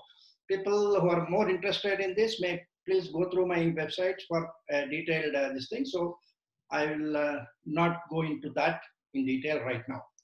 The last section, I would also like to draw your attention to the fact that if we want to evaluate the compliance requirements, the current frameworks for personal data protection may or may not be adequate in my view. Therefore, we need to have a new framework, and I have tried to work on something, but again, this is a suggestion. I have called it as Personal Data Protection Standard of India, which is a suggested framework, a step beyond BS 10012 and ISO 27701. And again, I don't want to go into the details of this, but I just want to tell you that the implementation framework for this kind of a model has one important aspect, which is classification of personal data. Second, allocation of responsibilities of data protection on a distributed model within the organization. Then, of course, technical controls, policies, and building a culture. Okay, let us leave this again to a discussion on later day. In fact, under FDPPI, we are developing a certification program which tries to address all these 5 modules of requirement: awareness of law, of Indian law, global law, then technology, auditing, so that a person who is called a data protection professional has to be an expert in multiple kind of skills. So this, I would like to bring it to an end here and take questions. I'm sure there will be a lot of questions, and for further reading, if you want, you can look at this book. And for those of you who want to be certified under the FDPPI program, you look at the possibility of taking the next certification program, which will be starting in on April 4th. Please look at the FDPPI website for more details. Okay, Satish, now for another 20 minutes for questions. Yes, yes. But there are a lot of questions. Now, of course, it's going very well. In fact, because the participants' attention itself says that it's going very well. There are 300 plus participants currently still live, and in fact, that's great. And there are questions are overwhelming. I know we cannot cover everything. Of course, of the initial questions would have been covered in your following slides. There are some questions on penalties, I think definitely you covered. And I know there are too many questions, but I'll definitely... Conceptual questions, if there are any. Yeah, correct. So definitely a lot of good comments, a lot of good... So there are some repeated questions which I can just... so can we have some examples on re-identification of de-identified data? I think this is coming multiple times. So de-identification means removal of certain parameters of identity. For example, a data set, a personal data set is not a single data. See, name is one element. Along with that, there has to be an email address, so there may be some address, phone number, etc. So we have got a Excel sheet with multiple columns. Maybe there will be a PAN number, there will be an Aadhaar number, etc. Now, and add to that, let us say health data or something like that. Okay, so this is the health data of Mr. So-and-so, so-and-so, like that. Now, in de-identification, what we need to do is that all elements which can be used to identify the individual should be removed, and only the data which is raw data of an individual, but I don't know who is that individual, that alone has to be segregated, which means that some of the columns of this data set will have to be identified as material which is likely to be used for identification, and if you take it out and map it differently with a proxy ID, then that is called de-identified data. Now, once a de-identified data is there, it can be shared for certain limited purposes. Anonymous data can be shared easily without any restrictions. De-identified data will be shared under a controlled environment. But the receiver of that de-identified information may, by collecting information from some other source, try to identify the particular person through his own AI algorithm or something. That will be re-identification, and that, if it results in the particular data set getting identified to an individual, then that is something which the law does not want to happen without the consent. Okay. So this concept of de-identification and re-identification is also there in HIPAA. And which of the elements become identifiable parameters in a data set will have to be determined on a case-to-case basis. That is why classification of data as personal data, and within the multiple parameters of the personal data, classifying some parameters as identity parameters, they become critical to the data protection under the law. If you remove the email address, but I can find out that email address from somewhere else, then the de-identification may not be perfect. Okay, parameters like Aadhaar or PAN card are individually identity parameters. So even without the name, if Aadhaar number is there, it is fully identifiable. So it has to be removed. So these are the things which one has to decide in de-identification and re-identification. Okay. So few people just want to have a word with you. I'm just unmuting them. Vikram, Mr. Vikram, I'm just, I'll be unmuting you and you can just talk to Mr. Navi. Vikram, I think Vikram Raghuvir, correct? Vikram Raghuvir. So Vikram, you can talk, you can speak now because you're unmuted. Yeah, Vikram. Hello, Vikram, can you speak? Yeah, can you hear me now, Navi, sir? Yeah, I can hear you. Yeah. Sir, thank you for a lovely presentation, sir. Thank you. Sir, I have just a couple of questions. My first question is, you're talking about external auditors as well as internal auditors. What specific qualifications they should have? Should they have a computer science degree? Should they have a law degree?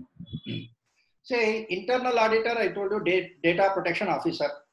He must have a knowledge of privacy law, which is essential, otherwise you don't know what to do. Then knowledge of technology, knowledge of what I call as data auditing. Okay, that is estimating the harm which may be caused if data is processed in a particular manner. So these are the general descriptions. Within this, he should have the skill sets to make an assessment and also document it in a proper report form. As far as the external auditors are concerned, and maybe this is also applicable to DPOs, the Data Protection Authority may provide more detailed requirements. Basically, they will also say that you should have a knowledge of the law, knowledge of technology, something like that. Beyond that, they cannot specify in greater detail. So generally, the privacy law knowledge should be there, technology should be there, skills of auditing should be there.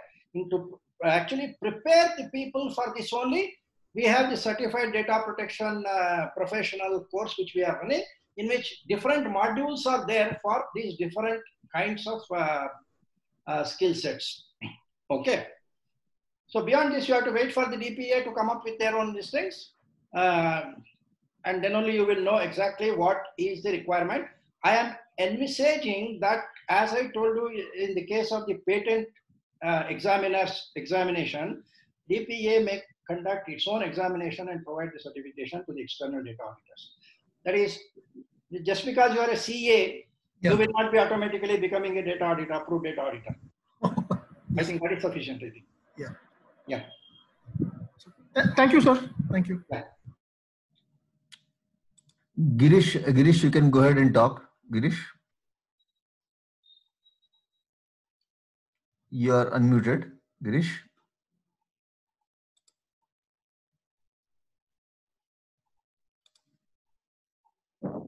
Yeah.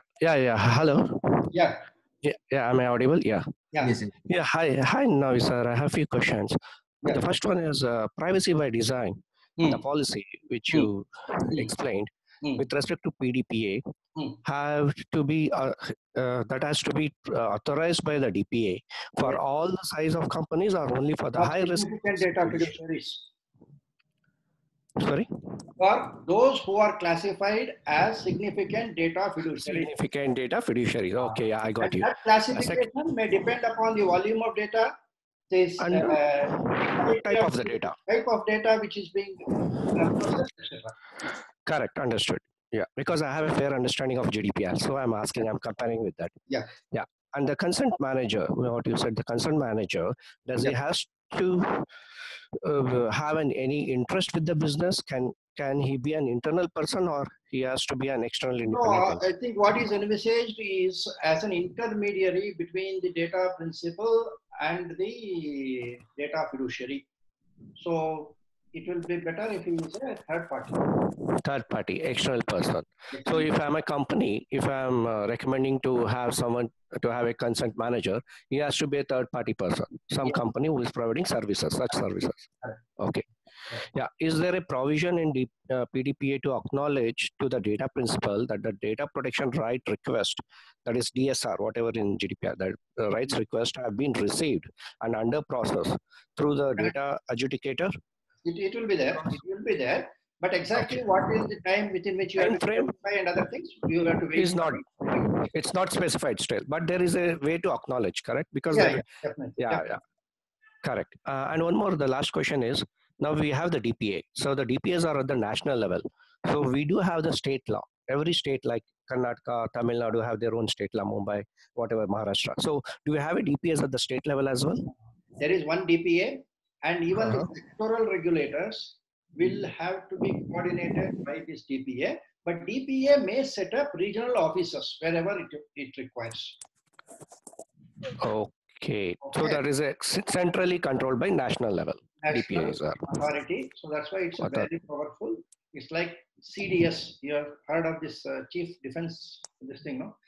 For the Army, Navy, and this, there is one super defense for this thing now, CDS. Same way. Correct. For safety and others. Everybody, as far as the data protection is concerned, DPA may have a supervisory responsibility. So for DPA is not one single person, it's a board of at least 7 persons, chairperson and 6 other persons. So they will have to actually coordinate with the sectoral regulators and state governments and then ensure that. Okay, so it will be enforced through the regulators and government authorities, supervisory authorities. Yeah. Correct, correct. I understood. Okay, that's all. Thank you very much, sir. Thank you. So there are plenty of questions, Navi, but I'm just I'll pick up. And you take out. Yeah. So I'll just we have time and we can just pick up few. I'm just also seeing parallelly because the few questions in. I think one Mr. Naik want to talk to you, so let me unmute him. So.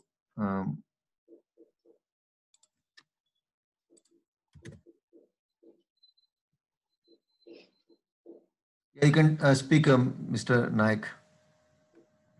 Meet Naik.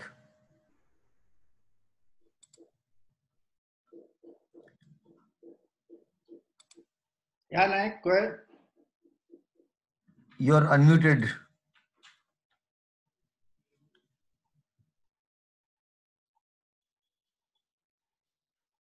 See, even after this, Yeah, go ahead.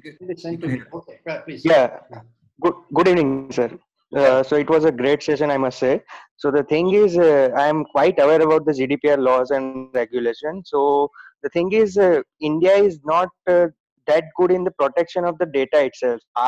Is India ready for PDPA like See, the you laws are and the one who has regulation? to implement it. So you have to be ready. Government is showing its Yeah, intention. All of us are responsible for the implementation now. So that responsibility is on us. Now the DPOs in each organizations have to equip themselves, and we have to stand up. And tomorrow, if adequacy discussion comes, GDPR authorities have to consider that Indian protection is better than this thing. So that responsibility is with us. So I don't want to debate on whether we are ready. We have to get ready. Yeah, understood. Okay. Yeah.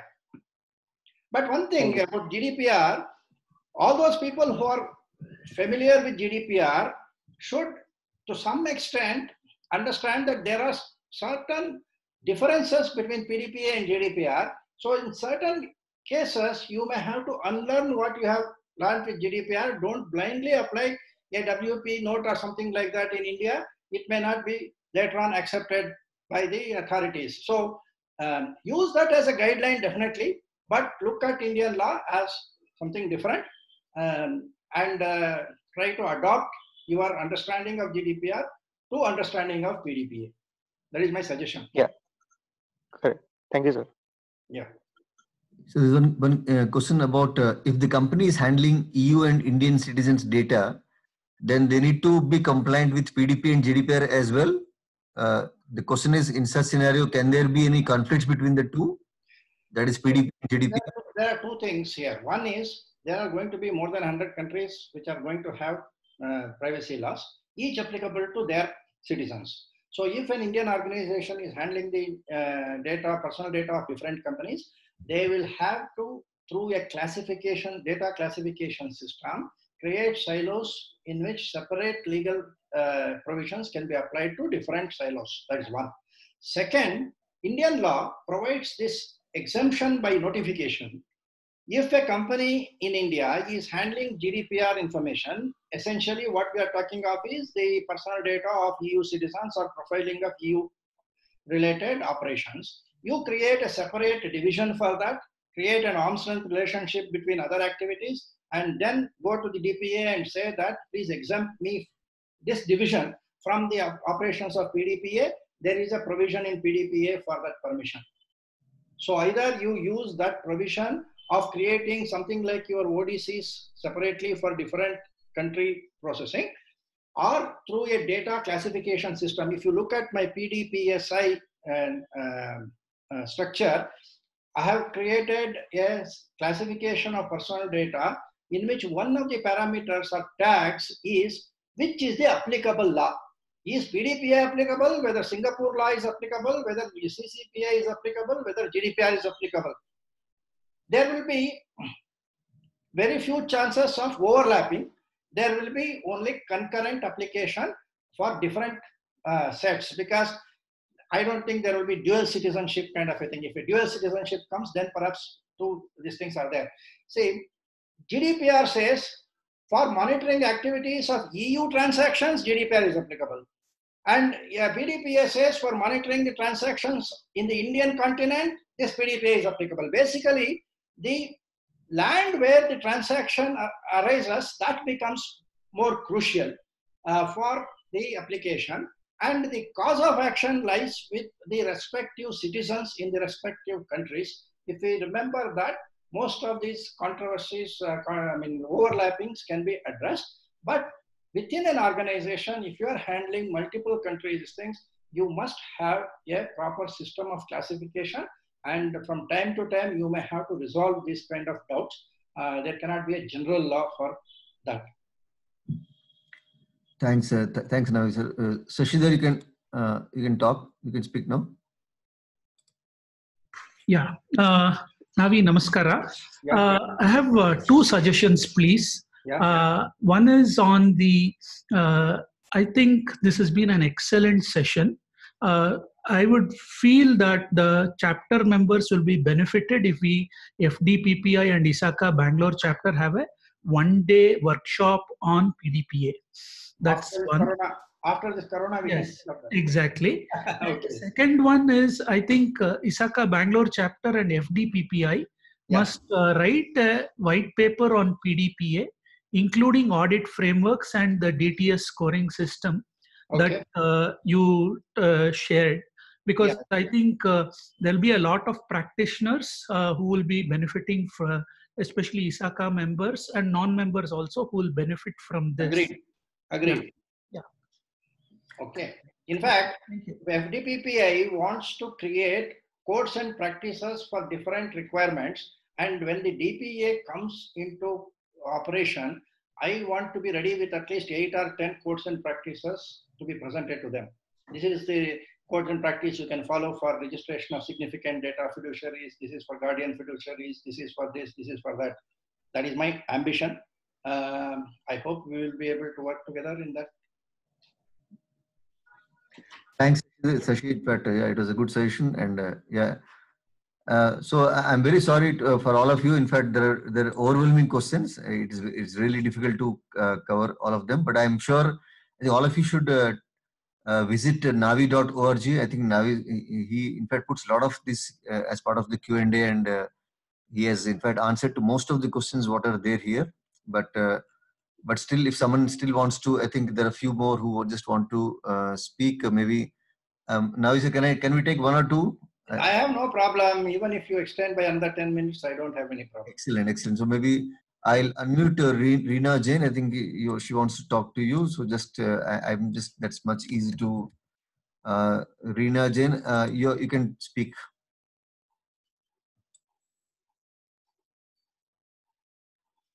Anyone else also want to talk? I think you can just put it in chat window. It's much easy. Yeah. You can speak now. You're unmuted.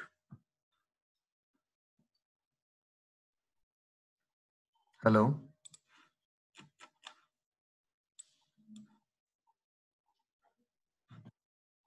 Looks like. Okay, Alka Singh, you can talk. You can speak. Alka Singh.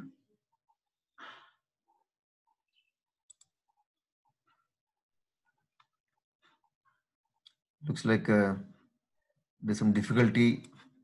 Yeah. See.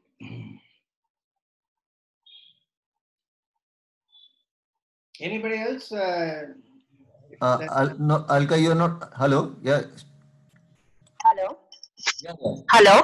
Yeah. Please go ahead. Go ahead. Yeah. Hi. First of all, thank you, Navi sir and the panelists for the session today. It has been very informative and it is quite detailed for all of us. And one question that I have, which I have been facing difficulty in implementing on ground, is that how can we implement privacy by design? Privacy by design for the existing systems? See, most of these kind of exercises, it is difficult to reduce it to a template. I never believe in writing a template for any of these activities because it has to be customized. Now, one of the issues which you will come across is what to do with the legacy data. In GDPR also, you came across that difficulty as of the 25th May 2018. If you already had GDPR data, you are supposed to kill that data. Indian provision also may come to that you have to take a fresh consent, and taking fresh consent means that if you don't get that consent, you have to remove that data. So the first thing you have to do is to discover the personal data in your system, which is coming under the PDPA. And there, this classification has to be made as whether that personal data is Indian citizens' data or some other data. And only, I'm talking of today, only the Indian citizens' data which comes under PDPA, you should be able to segregate that by either logical segregation or whatever you want, and take it out separately. And then impose this consent and other requirements for that particular set of data. So this has to be customized based on the existence of a certain kind of personal data in your organization. And wherever possible, you have to try to get a consent before, as soon as the law becomes effective. And you have to also have a policy of what to do if you don't get the consent. Okay. How many times you can remind? If you remind too many times, then that becomes an harassment. So you must develop what is called a legitimate interest policy. Certain cases you may be able to make use of the data under legitimate interest policy or available exemptions. If it can be done, it is fine. So you have to work out all these things customized to your requirement. Okay, so I will not go for any template kind of a thing that if you have all these checklists, you can do it. It is difficult to come to such a conclusion. Okay. Okay. And I have one more question. Yeah. So I'm not sure if it is relevant, but I've been very curious about how are these penalties calculated? Because what we see in these laws is just the number or the percentages. So if at high level, if you can just tell us how is. You have some indication in the case of GDPR, okay. But actually there some whims and fancies are involved. Different supervisory authorities have been providing different these things. For example, say not appointing a DPO. I think one supervisory authority has put $200,000 or something like that. Not conducting a DPIA. That school in Switzerland, which was having this face recognition, some 100,000. Now, where is the logic for that? I don't know. It all depends on the adjudicator. In India, DPA is not going to decide on the quantum of penalty. DPA will identify the violation, then refer it to the adjudicator. Adjudicator may give you an opportunity to present your views. And after taking your views, basically the general rule is, if you are aware that a contravention was there and you did not take adequate precautions to mitigate it, you are a little lethargic kind of a thing, then the penalty will be higher. If you have tried to mitigate the risk, at least after coming to know there was a breach or something like that, perhaps the penalty may be less. If you look at some of the HIPAA awards, that is penalty awards, you will get some good logic which has been mentioned there. And in GDPR, still I think it has to stabilize. There have been instances of $300 million and other things. So in India, this has to develop. But this 4%, 2% is the upper limit. You have to have adequate cyber insurance cover and hope that you will be able to cover your losses within what is affordable. Sure. Okay. Thank you so much for the detailed explanation. And just one point I'll add here, in the phase of Corona, all of you just stay safe, stay indoors, as you already guys know. Yeah. Thank you so much. You have to worry about the security for work from home. Yes. Okay. We are not ready, many of the companies were not ready. If they had some system in place, they could have extended it to all the employees. If they had BYOD, perhaps they could have easily implemented it. For other companies, so it is a challenge. Absolutely. Yeah. In fact, now in fact, many companies are struggling to, let's say, like my company, FinTech and all, open up work from home completely. So a lot of security challenges. But definitely there will be technology solutions. Only thing is, Yes, we have yes. not implemented it so far because of the cost and other things. Yeah, Now yeah. suddenly the requirement has come to our. Yeah. And the other worries, in fact, I was very doubtful whether how this Zoom will work today because of so much Yeah, bandwidth. everyone jumping into Zoom, and I'm sure many of you know Teams was down for some time. Microsoft. But I'm happy the session went very well. In fact, I know there are plenty of questions, but I think for the benefit of time, so we will end up here. I think Navi sir, in fact, a big thank you. In fact, I don't know if you want to have any closing comments, because still all the participants are live. My closing comments is, please make use of the opportunity to go through the certification program which FDPPA is offering. Be one of the first professionals. The second batch we are now starting. Okay, first batch is already there. Before the act comes into existence, we want 100, 200 professionals with some kind of a basic understanding, so that we can all go to the DPA and say, please make these people eligible for data audit requirements. Because if you leave it to the DPA, they will take a lot more time to define the terms, and that terms may be logical or not logical also. We never know. Okay, so that is the only last comment I would like to make. In fact, there could be, in fact, most of these organizations have provided a lot of reduction in our certification examination fee. So you can consider, your members should be able to consider that and be prepared for data audit on a later day. And also to be DPOs. DPOs will be a big opportunity for many of the professionals. I don't know the profile of all the people who came today, whether they are all ISACA kind of people, or IS and legal counsels were also there. So yes, it will be helpful if they look at acquiring this kind of certification, which for the first time which is being given. Whatever I am going to do in our FDPPA, this will be far better than any CIPP and other things. Let me give you the assurance. But we are still building. These 5 modules we are building. When this entire 5 modules are completed, the knowledge level of this particular certified person should be far higher than any of the CIPP programs. And it will be all relevant to India. That is, the focus will be India. So take advantage of that. So thank you very much. And see, I think many people are asking. So this recording will be available in the ISACA Bangalore YouTube channel. You can view it at a later stage. So this is getting recorded and it will be available. And requesting all of you. So now you said maybe any email ID you can give, or I don't know if participants can reach to you. My email ID is there in navi.org. In fact, including my mobile number, I've kept it in the public domain only. So navi9@gmail.com or navi@navi.org, any of that will be fine. Excellent. Many people are asking about how to reach you. So I think navi.org, I request all of you to visit that. And I think, and also request you, maybe recommend you to all look at this book. So with that, I think we should end up this. Otherwise, it's already 7:45. A big thank you, Navi sir. In fact, I come and meet you. And thank you for all the 200 and plus people, 300 people. Now 240 people are still there. Fine. Yes. Okay. Yes. Thanks for the enthusiasm. Okay.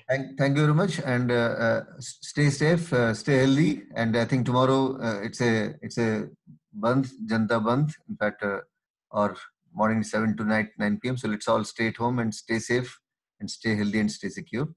So with that, on behalf of the whole ISACA Bangalore chapter, Navi sir, I want to put a big thank you note, and of course, thank you personally. And I really appreciate your time, efforts, and the enthusiasm, in fact, in explaining all of the queries. In fact, thank you very much once again. Thank you all participants for, in fact, staying so long. And with that note, thank you and a good day to all of you. Stay safe and stay healthy. Thank you. Thank you. Take care. Bye.